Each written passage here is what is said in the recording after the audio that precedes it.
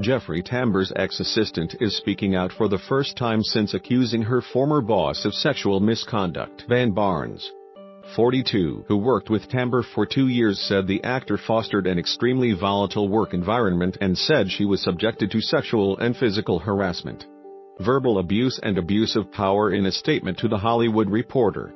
Barnes also rejected Tambor's claim that Amazon's investigation was deeply flawed and for the first time publicly detailed his alleged misconduct.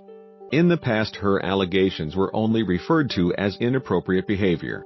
She told the news outlet that the Emmy-winning star often threw temper tantrums and tossed demeaning insults her way, and patted her on the butt amid suggestions of an affair. Barnes said that she tried to report Tambor's behavior to his personal management team at the Burstein Company, but nothing ever came of it, so she quit in January 2017. Amazon's investigation into Tambor's behavior began in November after allegations from Barnes and actress Trace Lizette, who said he got physical with her on set and once thrust his penis against her body. Tambor, 73, previously dismissed Barnes's allegations as baseless. He was officially fired earlier this month at the end of the investigation.